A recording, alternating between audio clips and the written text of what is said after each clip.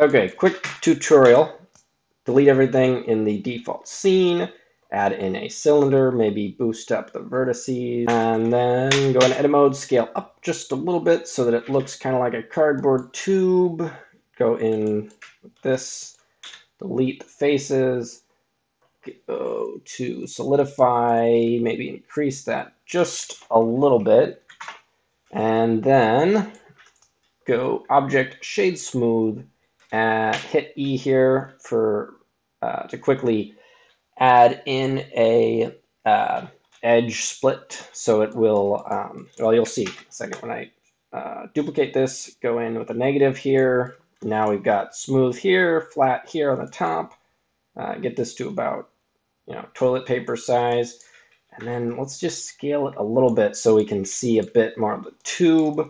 And then scale the tube in. Shift Z to just scale it on the X and the Y, but not the Z for up and down. Okay, that is the shape of a toilet paper roll. Now let's make this look like cardboard. Let's just unwrap that and go into the, no. Let's hit U, go cylinder projection. There we go. Now let's get a shading, go create a new material, then go to your collection of textures and get one of your best cardboards. Actually, this is one of my only cardboards. But anyway, connect it up, hit Control T for some mapping, go UV. It's probably going to be on that by default, but scale, and that looks like cardboard. That's that. Now select this and, oh, no, actually, apply this. So now select here, do the same cylinder projection. Make sure you're in orthographic, looking at it from like a 90-degree angle. Scale it down, scale it on the X, scale it to about like that maybe. Go to shading, make a new material, hit Control T. Okay, or actually I'm just going to drag the image in because I have it over here in a folder. Got this texture from textures.com because that's where you get textures. Then plug it in, plug it in.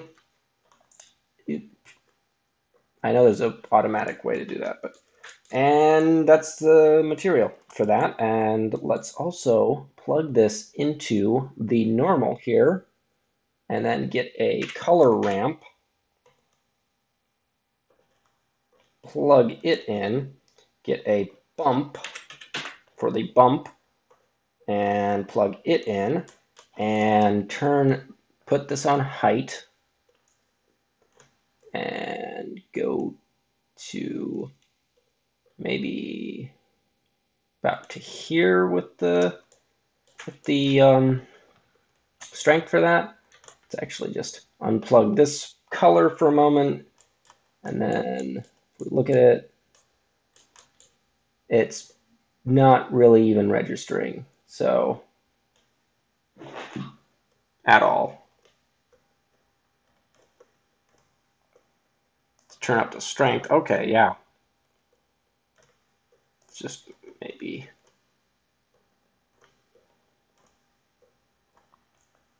add something in between here. Turn down the strength.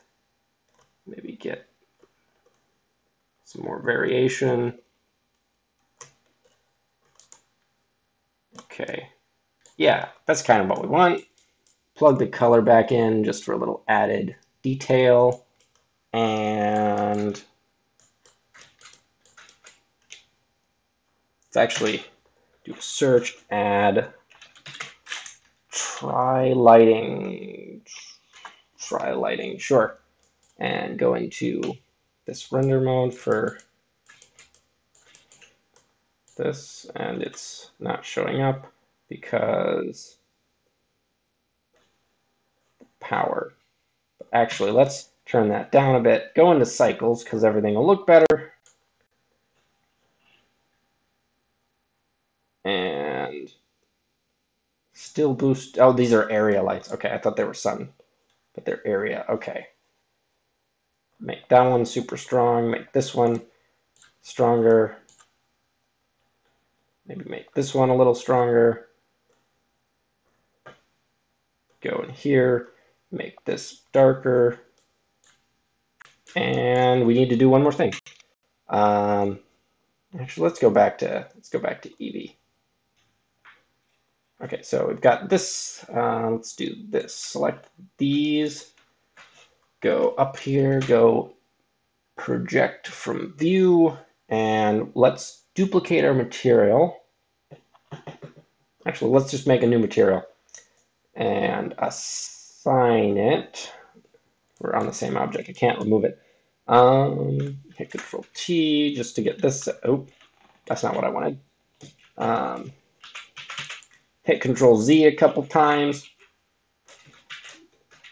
Then Control Shift Z because you messed up again and went to back too much. Oh, no, don't need an image. Delete the image, add in a wave texture, and plug it into the base color. Go in here with the vector, and go with the UVs. Okay, then change this to a wave, and no, rings. It's already a wave. And scale this up, and then move this over 0.5, 0.5. Wait, why didn't that work? That worked before.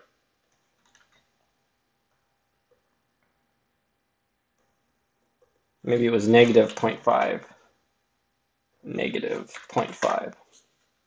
Ah!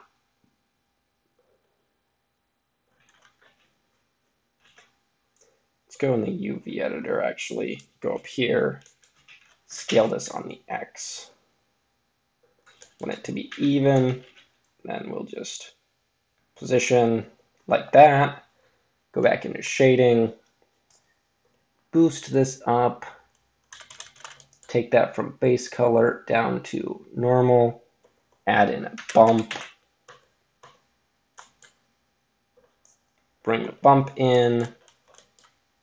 From here, go to the height. Change the strength. Point, like 1 or something. Increase the size of this more. Change the distortion a little bit. I think if you do all the way, then it just looks like wet toilet paper probably, but add the distortion, scale. It needs to be very, very subtle. So maybe just like that. And yeah, that's basically toilet paper, except it kind of looks awful. So let's do some loop cuts here. Hit O, and then kind of move things around, like make it look less like fake.